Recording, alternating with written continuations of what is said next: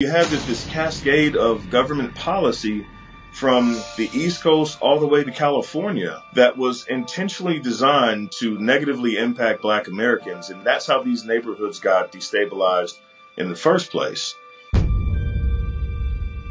Part of what got us here again is progressive policies. These neighborhoods have been destabilized over the years and destroyed and gotten into the positions that they are because of the policies that were enacted specifically by progressives in the Democratic Party. The Democratic Party says that they're for Black people and they want to end racism and they want to stabilize Black communities and all these promises and everything. But all the policies that they're championing right now have the exact opposite effects. They're letting out rapists, they're letting out murderers who go back and re-terrorize their neighborhoods and keep wreaking havoc.